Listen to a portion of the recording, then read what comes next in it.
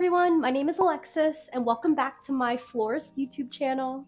So in today's video, I'm going to teach you how to make a peony arrangement. So it's peony season, which is also the best season. So I'm very excited because the grocery stores have peonies, the wholesalers have peonies, there's peonies everywhere. They're not cheap, definitely not cheap. But I was lucky to have been able to find peonies at Trader Joe's for only $10 a bunch. Guys, peonies at my wholesaler are literally like anywhere from $30 to $50. I actually have a reel that went viral last year. It's pretty much just me showing you guys how to open up really tight peony flowers. So when I first got these flowers this morning at 12:30 p.m., they were all super duper tight like this one right here. Like they were all little buds and bulbs. But in order to get them to be big and beautiful like this, you just have to hit their heads on the table and put them in nice warm water. And I find that just really helps. I put them by the sunlight, and then a couple hours later, it's about 5 o'clock now, and I've got nice, beautiful open peonies.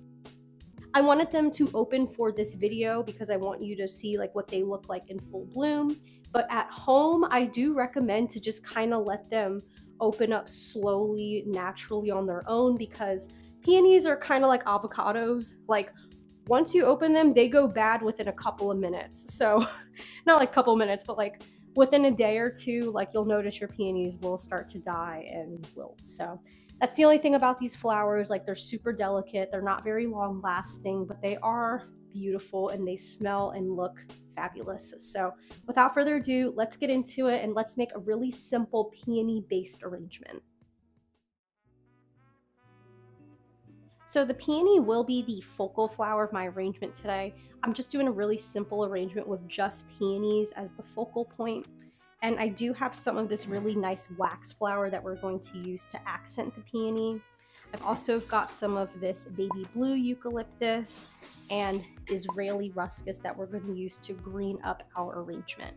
So I was lucky, I was able to actually get both of these bunches of flowers for $4 each. So the ruscus was $4, the baby blue was $4. The wax flower, I actually did get this from my flower wholesaler. This was like $12 a bunch, but they did have this at Trader Joe's and I believe it was like $5. So it usually comes with about like this much if you get it from Trader Joe's, which is fine. But I particularly really wanted this color pink because I knew I was making this video this weekend, but yes. And then this bunch of peonies was $10. It comes with 5 stems, so 5 stems for $10 is absolutely insane considering the fact that I get my peonies for almost $30 a bunch from my wholesaler. Wild. Peonies are also only in season from like May to early July, and then after that they're done. So get them while you can, get them now because they won't be around forever. To start, I'm going to be using this 6x6 cylinder vase. I'm going to start by taking my tape and doing like a tape grid on my vase because I want there to be stability for my flowers to sit in. And that's just going to keep everything from moving around. If I don't do this step, everything is just going to fall out of my vase. It's going to be super hard. You're going to be frustrated at home trying to recreate this. So that's why we do what we do. I'm going to start by taking my tape and I'm just going to be creating my grid. So we're going to put one piece across, another piece going across.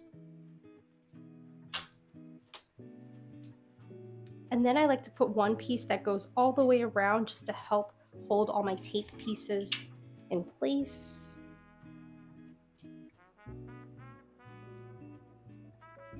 And I'll just scrunch up the tape. And then this is just gonna help with everything catching. So sometimes the tape catches on the flowers because it's still sticky, but if you scrunch it, it doesn't catch. So this is what we have so far. So it's officially time for the fun part. Now we're gonna add the flowers. Start by just taking some of this greens, and this is the Israeli ruscus, and we're gonna green up the perimeter of the vase first, and then we're going to add in greens towards the center. But I really want to make sure that I'm hiding all of my tape first, so that's why we're doing the perimeter. So we're going to go around and add the greens, And what's really important is that you don't want there to be any leaves in the water. So I'm just gonna pull off those bottom leaves here, just leaving the nice top stuff.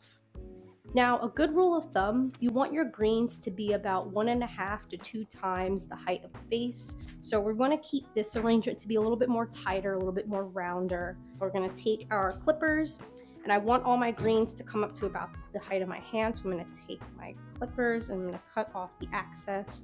So I know that I need to cut off about that much stem if I want my greenery to come up to be about the height of my hand. So I'm going to snip. And then when you insert any flowers into the vase, you always want to insert on an X angle rather than straight up and down, because you want everything to flow out of your arrangement, like wide, rather than it being stiff like a brick like this. Like you want it to be nice and flow out rather than straight up and down. So we're going to insert on a horizontal angle like so. So I'm going to insert one, rotate your vase a little bit, pull off the excess leaves, measure. Okay, I know I need to cut off about that much. Rotate.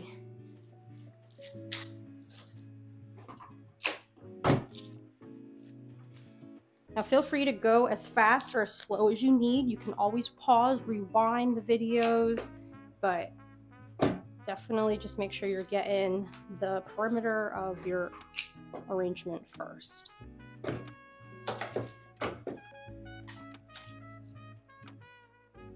So once you've got a good perimeter of greens going, now you can start adding in greens towards the center of your arrangement.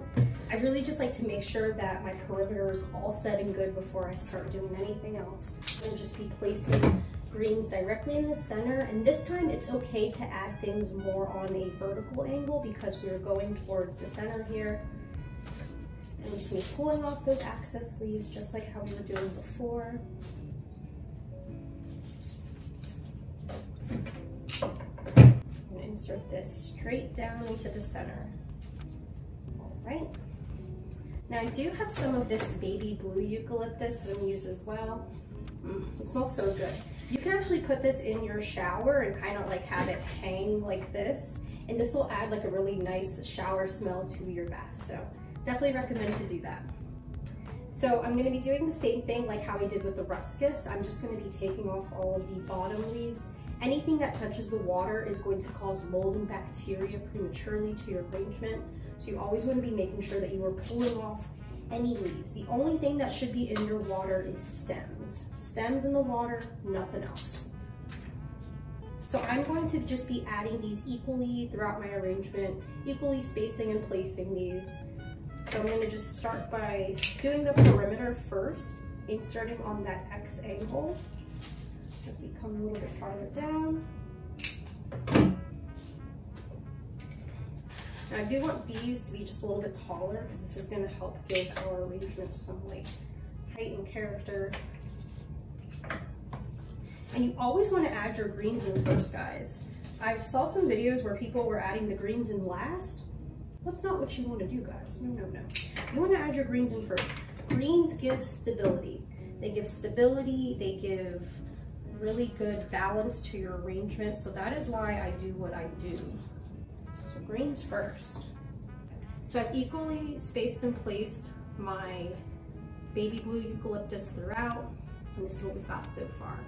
Now I do still have some of these empty spaces, and I do have a little bit more greenery that I can add in towards the end, but let's add the flowers in next, the fun part. I'm gonna set aside the nicest one, which is probably this one because it's the most bloomed. I'm gonna set aside him, and he's gonna be my top center guy.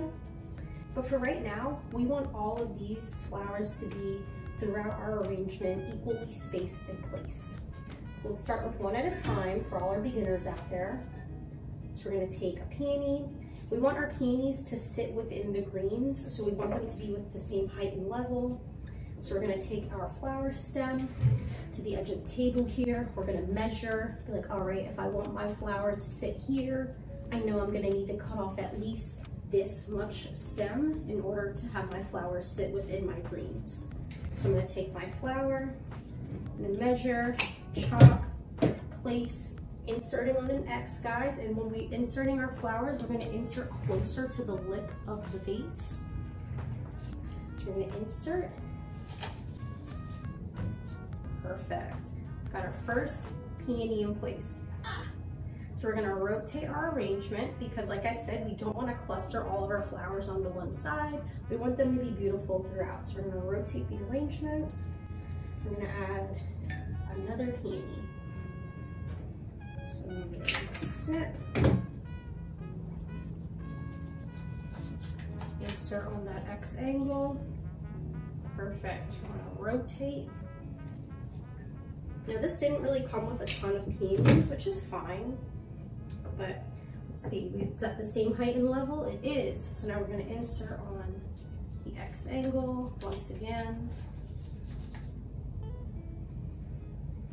Right, we've got one more for this last spot right here that we're going to cut and insert to that area of our bouquet.